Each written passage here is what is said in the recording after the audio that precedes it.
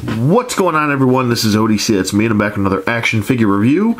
This is my review of the Star Wars The Black Series KMART exclusive Kylo Ren on his Starkiller base. This is a really cool figure. I actually picked this guy up from my good friend Rob's Rogues. If you want to check out his channel, it's in the description box below. And he hooked me up. He helped me out trying to find this guy. He was tough to find. Now he's becoming a little bit more and more common, to be honest with you. I think I went to my local KMART and there was around 7 or 8 of them. So I think they're just starting to pour in for the Thanksgiving shopping season and the Christmas shopping season. They'll probably be getting more and more of these since they are a KMART exclusive. I just feel like maybe KMART, it's been taking them a while to sort of either replenish them if they did have them in stock before, or just basically getting them in general. Sorry if I'm a little stuffy. I'm just kind of getting over a little bit of a sickness here. So bear with me there. He does come with his first accessory, which is the hilt, the unbladed hilt, which I thought was a nice little touch since we kind of got that with the first Kylo Ren, but it was a removable blade. So, and I will show the differences between the two, but it does come with a separate bladed hilt here, and I have to say it looks much better than the single carded release, the non-deluxe base release. I believe it was from Wave 1. I like this saber much better. It looks so much better, but looks good. Nice detailing. It's got the red dot on the bottom. So that's pretty cool. Looks pretty good for the most part. Just comparing these two together. A little bit of a different paint application on this than this, I would say. I'd say the top of the hilt is probably a little bit more black shading on this one than this one.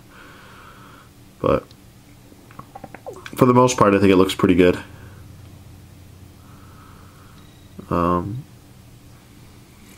Actually, you know what? Something I just noticed.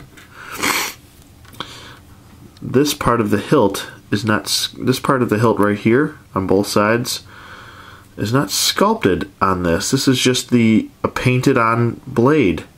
I just realized that. Look at that. You can see where the paint is missing. See that? Huh. I think that's rather odd.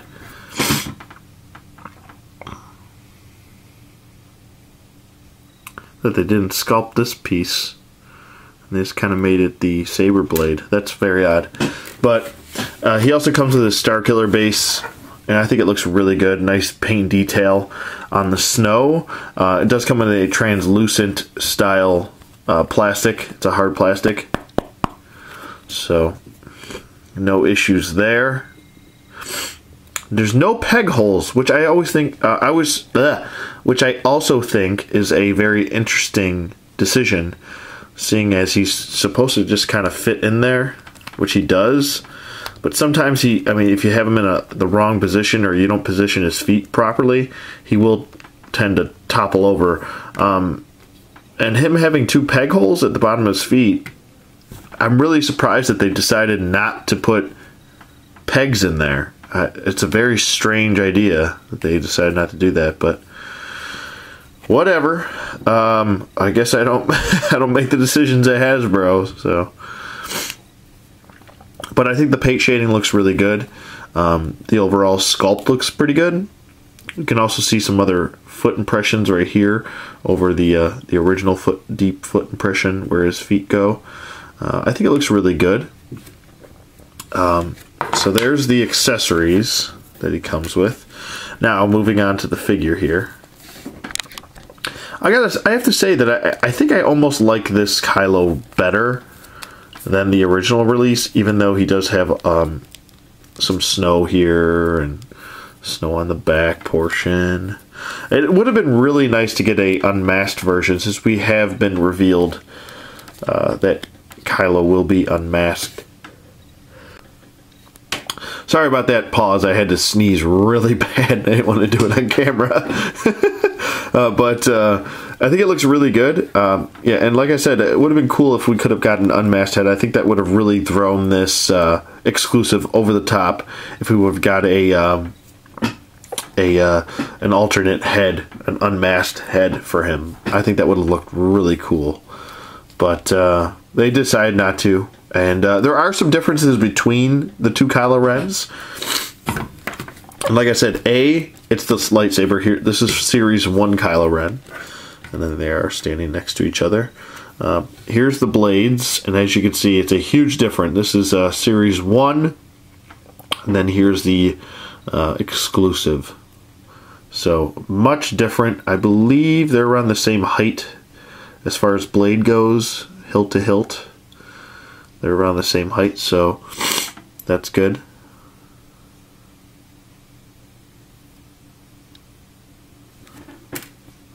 And obviously, Wave 1 had a removable. And I'm pretty sure that this is the same hilt, and I'm going to attempt to put this blade on the exclusive.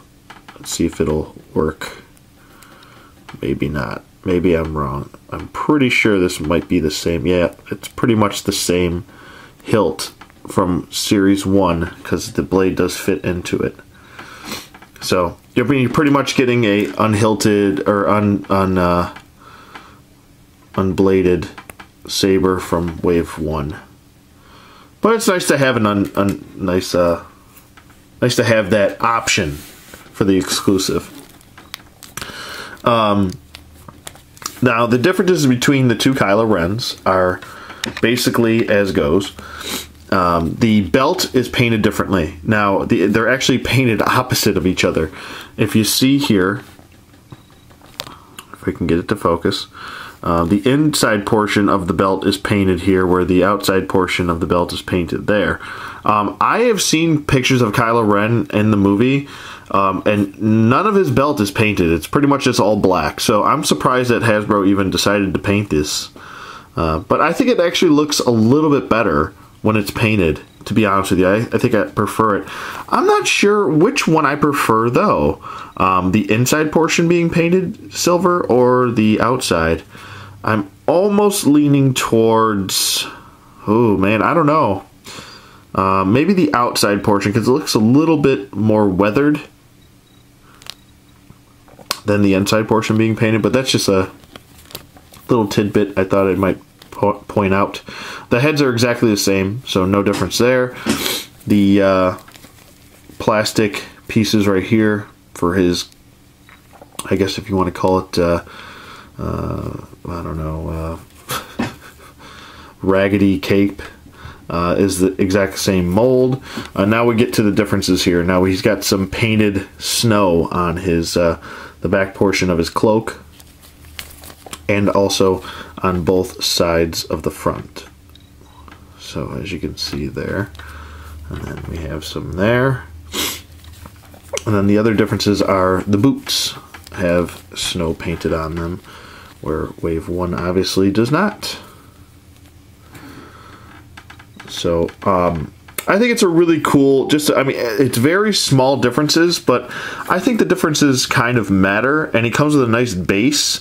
So, I mean, even if you wanted to, you could display, if you wanted to go outside and you do get snow in your area like I do, you could display him without his base, or with his base in the snow. And I think it might, let's see, I wonder how well it would match up. Being in the snow. Maybe I'll have to do an update video with him in the snow and show you how it looks with maybe a couple snowtroopers. That would look pretty cool. But for the most part, I mean, I think I might like the exclusive a little bit better, because he also does come with a force hand, where this Kylo, Wave 1 Kylo, just comes with another gripping hand. So there's that. Also to note that their paint apps on the fingers for the exclusive are a little bit more of glossy plastic or glossy finish as opposed to the flat black that this is. So that's another nice little touch that kind of sets this a little bit better than the Wave 1 version. But I would say, I mean, even if you don't get the chance to get this exclusive, Wave 1 is still a really nice figure. This is a beautifully done figure, and this is a beautifully done figure. I love both these figures, but if I have to choose one, I'm probably going to go with the exclusive, just because I like the saber better. It also comes with an unbladed hilt, a nice display base, and it comes with a nice new force gripping hand, and it comes with this really cool paint application to give that that snow look, like he's got snow all over his cloak here. And then the boots too look really good, I think. So overall, a solid figure, really good figure. I do like it a lot, and I'm probably just going to have him displayed just how he was in the packaging. I think he looks really good. Actually, I'll pause it really quick and I'll show you the packaging in case you're curious of what he looked like in the packaging. Okay, here's Kylo in his packaging, and as you can see, it comes with a nice Woodlands look with Kylo, with an unhooded Kylo right here. And then it's got some Woodlands in the background for the big saber duel. And then actually in the background, this red background is supposed to be a woods area as well. It's just kind of in a red, maybe to give off the effect that the saber is lighting up the background. But as you can see, there's the hilt, there's the figure and what he looks like. If you turn around to the side, it just says Kylo Ren Starkiller base, and then it says Kylo Ren. And then on the back, it says a dark warrior strong with the Force. Kylo Ren commands the First Order missions with a temper as fiery as his unconventional lightsaber. Excuse me. On the side, it does not have a number because it's an exclusive, and we're pretty much used to that at this point. I just want to say a note that I really do love this new packaging. As much as people were giving it crap when it was first revealed, oh my god, I can't believe they're changing it, it looks like shit. I like the numbers on the side. I like the fact that you're getting it's almost like a clean, really nice clean look to the display of the figure. And even if you just want to have these all set up in these nice displays and have your numbers to the side on your shelf, and you're a mid-on card collector, I think it looks a lot better for mid-on card collectors, since how many changes we got from the original 2 boxes. To be honest with you, I liked Wave 1 and 2, how they had their box set up. So if you wanted to lie them down, it would have the photo of the character on the top, and it would say Star Wars on it. It looked nice. And then Wave 2, they took that away, and I didn't really like that. But this is nice. I like this box. So would I recommend this figure? I absolutely would. Definitely 2 thumbs up here. And yeah, hopefully you can find this guy if you don't have a Kmart in your area. I know they have been online. This is actually where I picked up my second one. I picked him up online. And yeah, so happy hunting to all of you. I hope you guys enjoyed this review as much as I did. And let me know what you guys think in the comments below. Thank you for watching as always. And I will see you guys on the flip side.